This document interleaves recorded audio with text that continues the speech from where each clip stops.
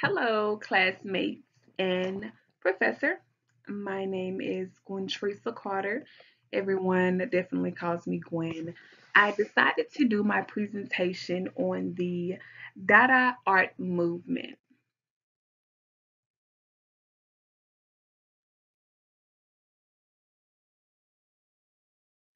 So, the Dada Art Movement was basically an artistic and literary movement that began in Zurich, Switzerland. And I do apologize because I know I'm saying that so wrong.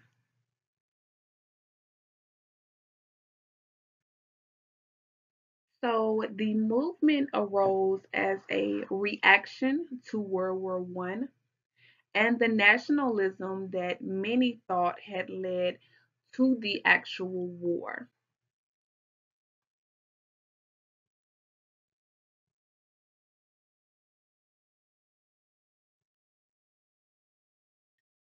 So the aim of Dada art and activities were both to help to stop the war and to actually vent frustration with the nationalist and bourgeois conventions that had led to it.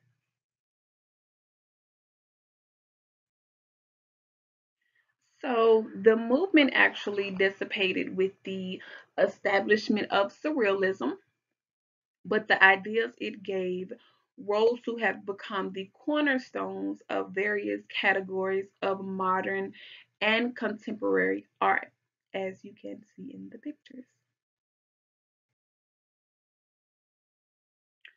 So, Dada's focus was on making works that generated difficult questions about society, the role of the artist, and the purpose of art. Now, there is little agreement on how the word Dada was invented, but one of the most common origin stories is that Richard Hulsenbeck found the name by plunging a knife at random into a dictionary. That's just a little fun fact. So artists like Hans Arp were intent on incorporating chance into the creation of works of art. Again, as you can see in the picture.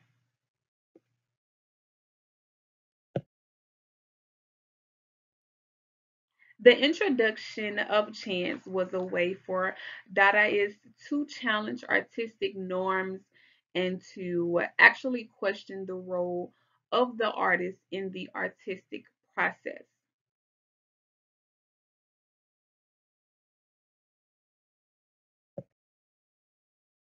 Now, also, Dada artists are known for their use of ready made objects, everyday objects that could be bought and presented as art with little manipulation by the actual artist.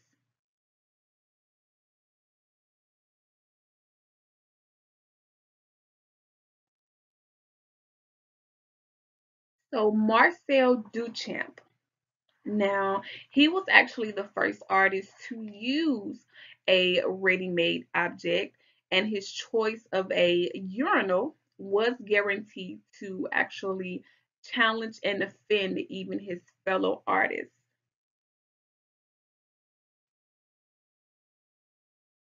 Now, Mr. Marcel Duchamp's scandalous LHOOQ is an altered postcard reproduction of Leonardo da Vinci's Mona Lisa.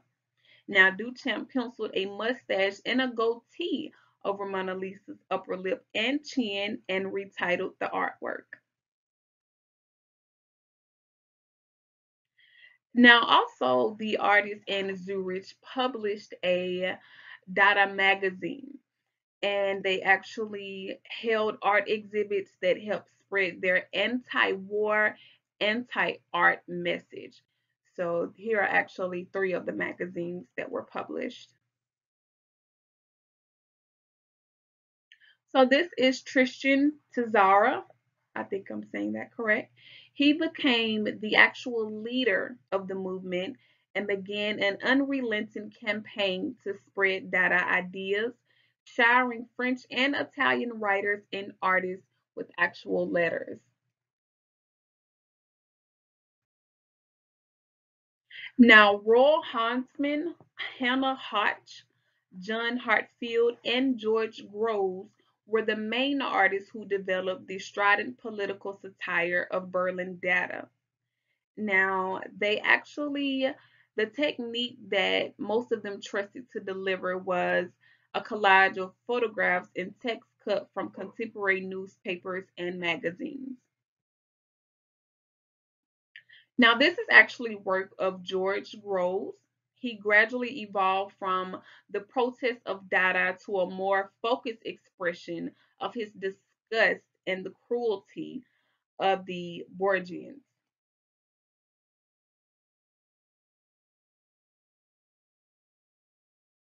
And this is actually a painting of Max Ernst. Like most of the great artists associated with Dada, he saw imaginative possibilities in the techniques that the Dadaists employed for their anti-art activities. Ernest took a more lyrical approach by creating a visual poetry built from the unconscious associations of images. So this is one of Jean Arp's um, paintings. He was a major artist associated with Dada, and he also began to explore Dadaist techniques in a more positive and creative manner. And this is a painting, which is one of my favorite, from Kurt Switters. He created hundreds of Mer's collages and assemblages. The works were influenced by Cubism and Constructivism, but were purely abstract with all representational references removed. Now, the end of Dada in Zurich followed the Dada Fortified Day event in April 1919 that by design turned into a riot.